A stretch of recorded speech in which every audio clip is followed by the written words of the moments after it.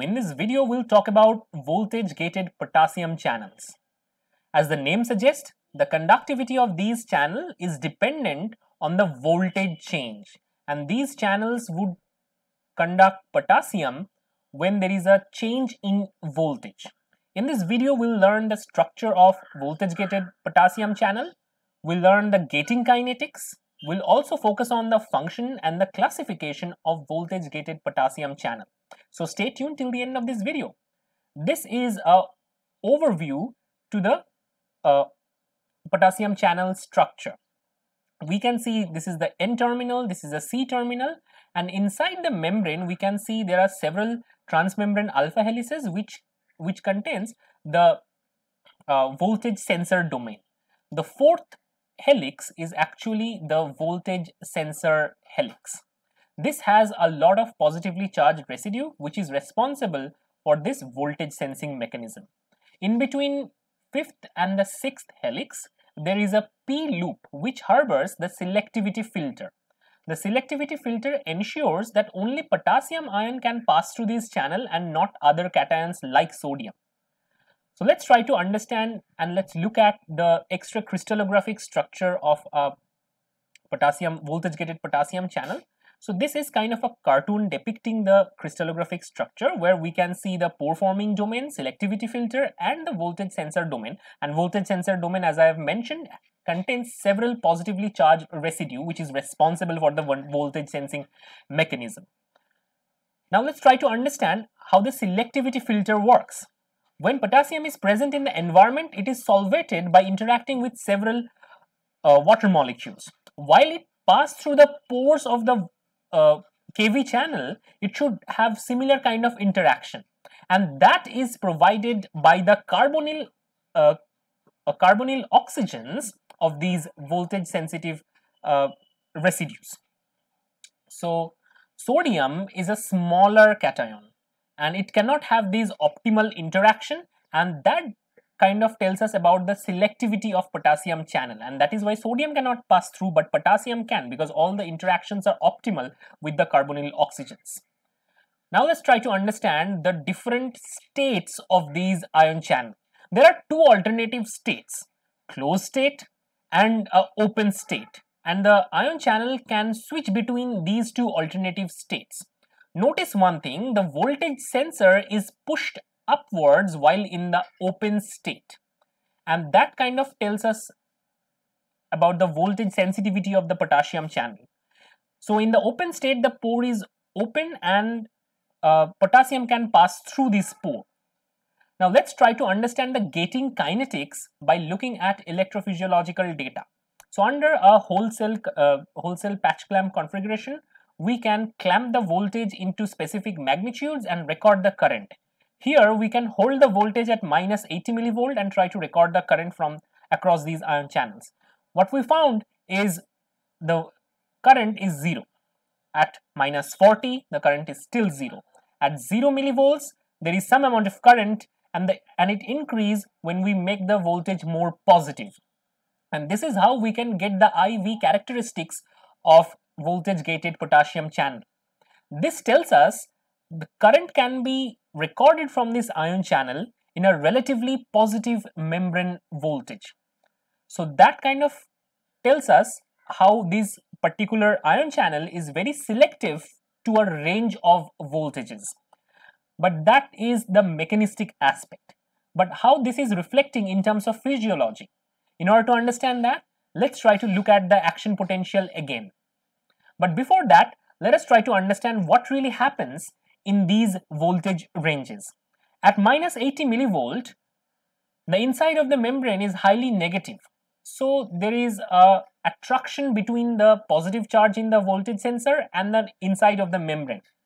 That is why the pore is remained in a closed state.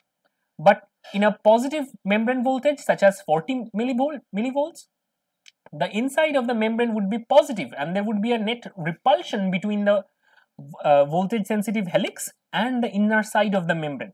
That would push the helix outwards, and that would lead to an open configuration of the potassium channel. Now we completely understand how voltage sensitivity is allowing channel opening or closing. Now let's try to understand the action potential.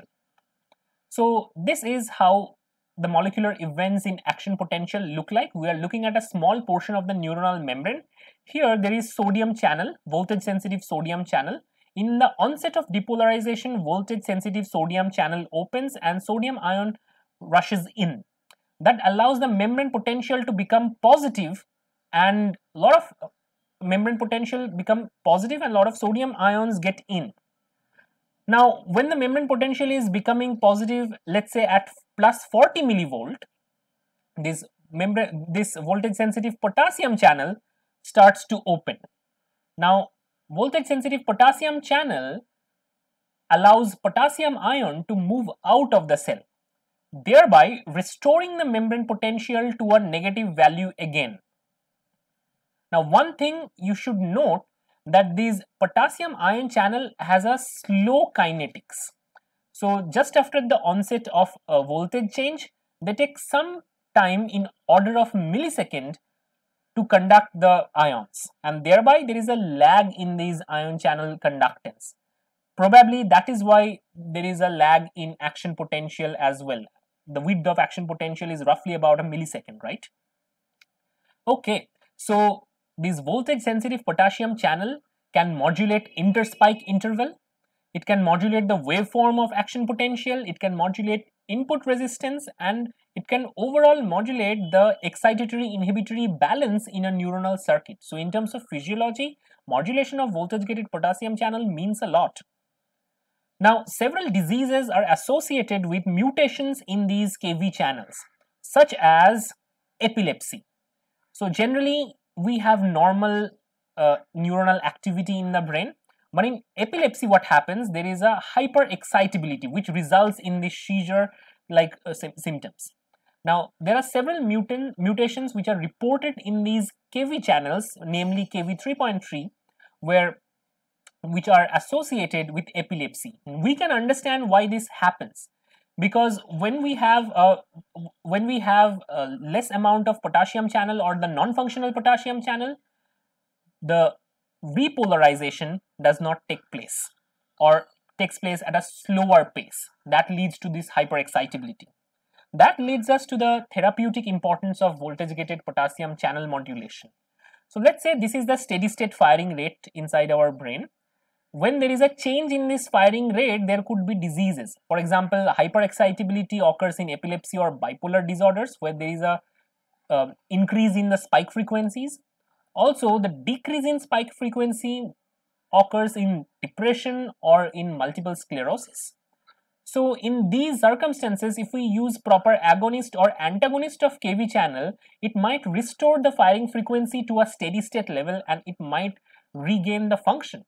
That is why these Kv channels are really important modulators and therapeutic targets. Now the potassium current which is recorded from this Kv channel has two components within it. One is a fast activating and fast inactivating current. Another is a delayed rectifier current. Actually, there are different type of potassium channels which has these characteristic waveforms, such as Shaker and Shall, which are mammalian Kv1 and Kv2 family have these particular kinetics of fast activating and fast inactivating. That means their kinetics is relatively fast. They open quickly and they close quickly as well. In contrast, if we talk about Shab or Shaw, these names are in Drosophila and which corresponds to Kv3 or Kv4 family. All these channels has a relatively slower kinetics. That means they take more time to close. Now we can clearly understand how these different ion channels can differentially modulate the action potential waveform or spike frequency. Moreover, one important thing that we should note, the distribution of these Kv channels are heterogeneous in different neurons. Especially Kv 1.1 is found throughout the axon, whereas Kv 2.1 are found in the proximal dendrite, Kv 4.2 is found in the distal dendrite, and Kv 3.2 is found all over the dendrites. So these differential distribution of voltage gated potassium channel might imply in terms of their the overall neuronal functionality or signal integration. Now let me tell you a cool story about the discovery of voltage gated potassium channel. Scientists were looking at fly mutants, and they have EMS treated multiple mutant lines, and their assay was simple. They thought, since these potassium channels are responsible for modulation of action potential, if there is a mutation in the potassium channel, it would lead to a hyperexcitability. Normally a fly is anesthetized under ether exposure and it doesn't move its legs or any body parts, but there are category of mutants which came out of these screen which shows hyperexcitability, and that is why they shake their legs even under ether anesthesia when they are not supposed to shake their legs. And these mutants are known as shaker mutants. The name says it all, shaker, leg shaking, right? And that is the discovery of KV1 family of voltage gated potassium channel. Very simple experiment, but really elegant. Now we understand in retrospect that how shaker mutation might have affected the action potential waveform. So it might have prolonged these repolarization phase, and that leads to the hyperexcitability. Now apart from voltage gated potassium channels, there are many other type of potassium channels. Let me tell you that there are 32 genes in mammals which encode for voltage gated potassium channels. Other than voltage gated potassium channels, there would be 2 transmembrane domain containing invert rectifier channels, 4 transmembrane domain containing 2-pore domain channels. There are slow kinetics potassium channel, slowpokes or SK type of potassium channels.